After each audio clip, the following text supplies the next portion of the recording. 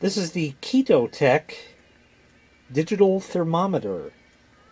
This particular one is USB powered, but they have another version of it which takes a standard 4-pin connector like you would find in a computer. You don't have to use this for the computer, that's why I opted for the USB one. This way you can measure anything you want. Doesn't come in any fancy packaging, but that's alright. Let's take it out of the plastic.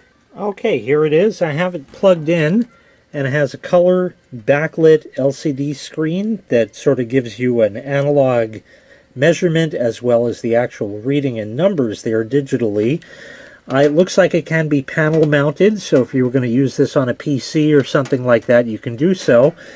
And for those of you who are using the imperial system instead of the metric system, this can also display Fahrenheit.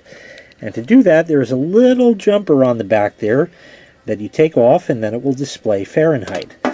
So I will do that because that's the type of units that we use here in the United States. This is the sensor itself. The sensor is waterproof.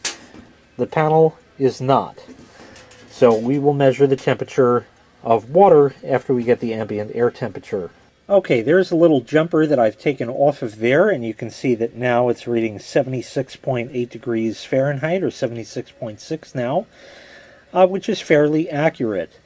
And I also took that jumper off on the fly with it still powered on, so if you were so inclined, you could hook a switch up to those two pins on the back and be able to switch on the fly between Celsius and Fahrenheit.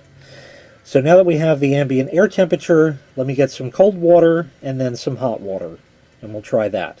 Okay, it's now reading 76.1, and we will put the sensor into this water here. This is cold tap water. It's not especially cold, really, so we'll just stick it in there. That should be fine. And that is steadily going down. I will leave that and show you what it reads later. Okay, that is reading 70.5, and here's just a regular old kitchen thermometer, and that's reading, well, just on the mark, 70.5, definitely close enough. Now we'll try some hot water. Now we'll go ahead and put the sensor in to the hot water, and you can see that climb, and also the analog gauge goes right up.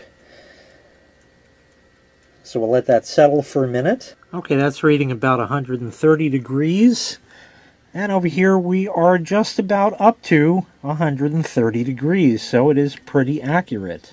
This meter will measure minus 50 to 100 Celsius, or minus 58 to 230 degrees Fahrenheit. So a very nice and accurate meter from KETOTEK. Like I said, this one is USB powered. I just have it plugged in using a little adapter. It can go into a computer's USB port or battery bank or anything like that that you have that is USB powered. Would be great to use on a computer, especially one that you've built yourself. You can wedge that in the heatsink or somewhere in that vicinity, or just dangle it in the case and find out what the ambient temperature there is. Pretty nice, pretty accurate, nice and small, very readable display. All around looks good. So once again, this was the KETOTEK digital thermometer. If you'd like to purchase this item, I'll leave a link in the video description where you can find it available for sale on Amazon. Thanks for watching. Make sure you click like, make sure you click subscribe, and take care. We'll see you next time. Bye-bye.